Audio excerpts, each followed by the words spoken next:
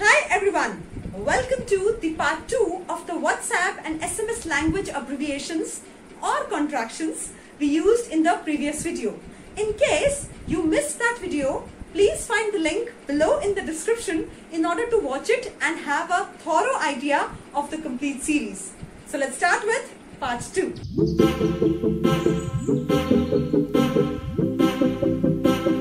First, and the word which is highly used, yes, highly used in English these days, specifically if you read novels, newspapers, magazines, etc. The word is ain't. Yes, ain't. And the reason of its wide usage is its varying meanings. Yes, its meanings are actually 5. Yes, is not, are not, am not, has not and have not. Yes, let's take them one by one. Is not. She is not willing to help you. She ain't willing to help you. They are not coming to the party. They ain't coming to the party. I am not finishing this work today. I ain't finishing this work today. These 3 for is, am and are.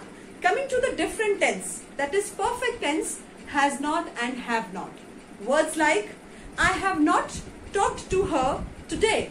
I ain't talked to her today. She has not given my book.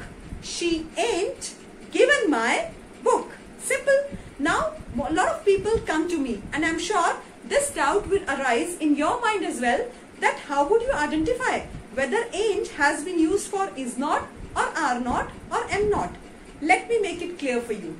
Guys, if it is ain't and you find she before it, so it is definitely either for is not or has not. Same way, if you find they before ain't, so this ain't has been used either for are not or for have not. So this will clear the confusion. And if you are confused between has not and is not, like she ain't covered the area. So because there is third form after ain't, that is covered, so this is has not. While if we say she ain't willing to help, so there is ing after ain't, so this is for is not. Simple. If you find third form of the verb, it will be has not or have not. Or if you find ing or any noun, then it will be is not, am not or are not. Simple and understood? I hope you would be able to use it easily. Coming to next, and again a word with multiple usages. The word is Whatcha. Yes, Whatcha. Again it has multiple uses. Number 1, what are you? Yes, like what are you doing today? Whatcha doing today?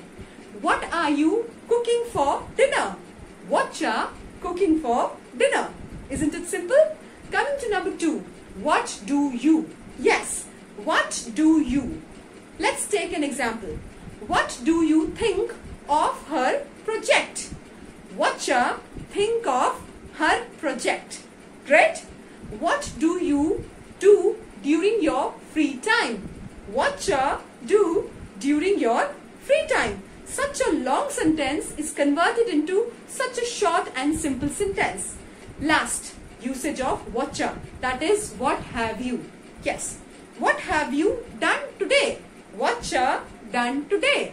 What have you cooked for dinner? Whatcha cooked for dinner? Simple. So what are you? What do you? And what have you? Great again. Coming to number 3 in the series is Lotsa. Yes, Lotsa. As the name suggests, Lotsa. So it is used instead of lots of. Yes, like, can you do me a favor? The person replies, no, I have lots of work today. So he can say, I have lots of work today. Simple. Do you have some money? No, I have lots of money. That means I have lots of money. I hope everyone can say that. Okay, coming to number 4, and a word commonly used by people again, which is sorta. Yes, sorta, which means sort of. Yes. Hi, can I talk to you? Well, can we talk later? I am sort of busy today. So she can say, I am sorta busy today. Simple, sorta. Now outer. Yes, outer. Outer stands for out of. Yes, out of. Like, it seems very horrific. We should get out of here. Yes, so it seems very horrific. Horrific means something which scares you. So it seems very horrific. We should get out of here. Right? Are you running out of money? Or are you running out of money? Great. Coming to number 6, and a word which most of people do not know. It's ima. Yes, ima. Ima means I am going to. Imagine 4 words contracted into one. Ima. Yes, like I am going to finish the project today. Am going to finish the project today. I am going to take this step. Am I going to take this step? Isn't it great?